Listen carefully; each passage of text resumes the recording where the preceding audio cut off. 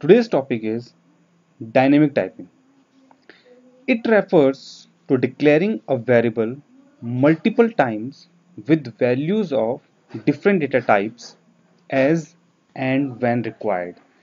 It allows you to redefine a variable with different data types such as numeric, strings, floating point values, etc.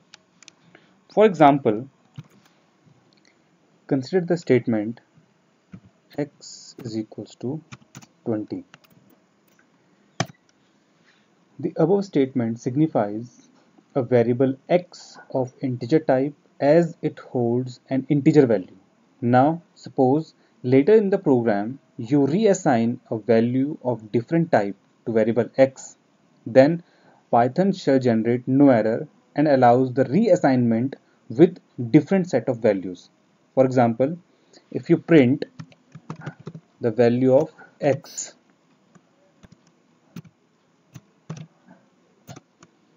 it gives the output 20. If you assign different value to variable x, let's say string, Python, and print the value of variable x, it gives the output Python. If we assign a decimal point value to the variable x 3.25 and print this value, it generates the output 3.5.